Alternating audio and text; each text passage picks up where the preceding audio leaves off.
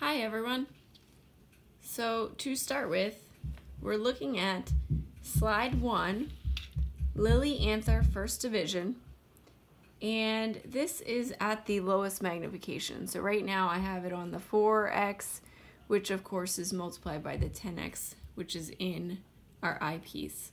So this is the lowest magnification we can get, and what you're looking at here in this view is an anther. This entire thing here, this is the anther. So as I move around, the pointer is covering the entire anther. This here is the attachment point for the filament, which is the stalk that connects the anther to the rest of the plant. So if you notice, there are 4 little sacs, one here,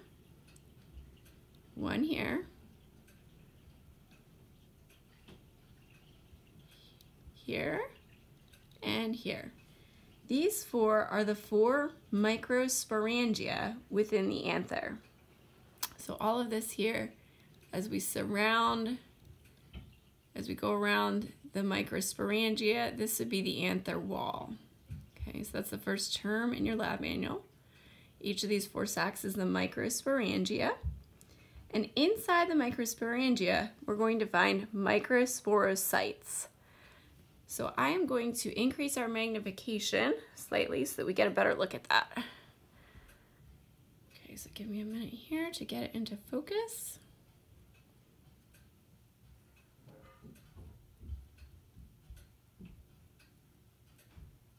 All right, so again, now I've increased the magnification. So right now we are at about 100x total. And I'm looking at, this is again the anther wall. This is one of the 4 microsporangia, yep. And then inside there, you can see there's these little punctate dots.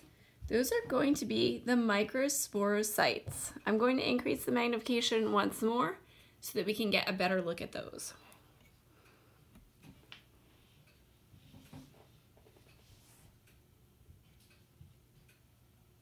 And as I find focus here, here we are, we're looking within one of the 4 microsporangia, and each of these little dots, the pointer's on one, right here's another, of course there are a lot of them, there's another. You can see these are each a microsporocyte. These microsporocytes, if you can see, they look like they have condensed chromosomes on the inside. That is because they are about to undergo division. So right now, they're microsporocytes. After they divide, we're going to call them microspores. And we'll look at that in our next slide. So for now, what we've seen is the anther. There are lots of anthers within a flower.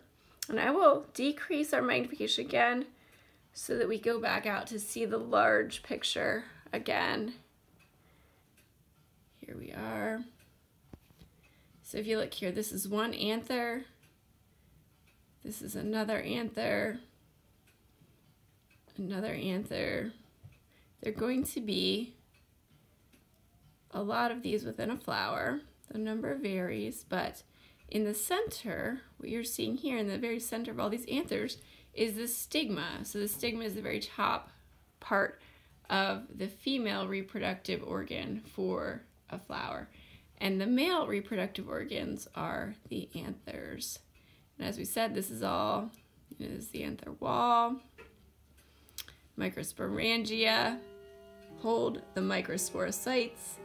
And of course, the filament attachment point is right here in the center. So that's it for slide 1.